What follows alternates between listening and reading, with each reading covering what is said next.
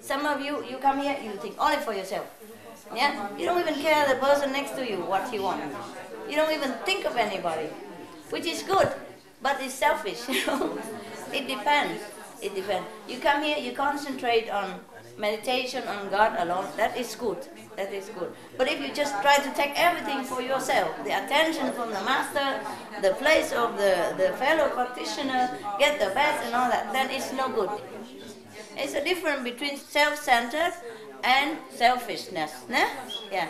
Self-centered, you centered in yourself, you meditate, that is good. And you don't care about what's happening, or the gossiping, or the thing that it doesn't concern you, that is correct.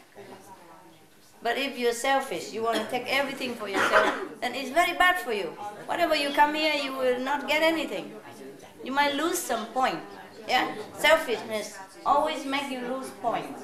Everything that concentrate to try to get things for yourself alone, you lose everything. Whereas if you try to serve other people with love and with unconditional devotion, you gain. Yeah, that's the irony of the universe. Because whenever you offer yourself to other people, in one person, you expand. You understand me? Your energy, your aura expand, at least into that person area. But everything you think of yourself, oh, I need this, I want all this for yourself. Then it's just like this, just this. Yeah? The more you serve, the more you expand, you're bigger. I told you 20 years already. You know, yeah, good. Master, oh, you speak so nice. But you don't even understand, you don't even practice what I told you, then it's a waste of time.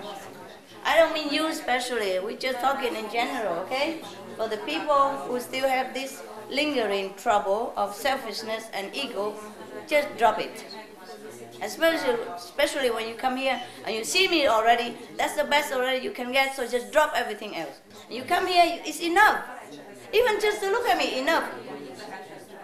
The people outside, the people who don't even practice meditation, if they just look into the master's eyes once, they get millions points already.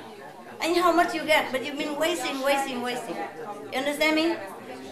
You're wasting it because I give you something, you go out and waste it. Because it's so easy to get. And you come here and grab for more. The more you grab, the more you lose. This is a very paradox law of the universe, but it is like that.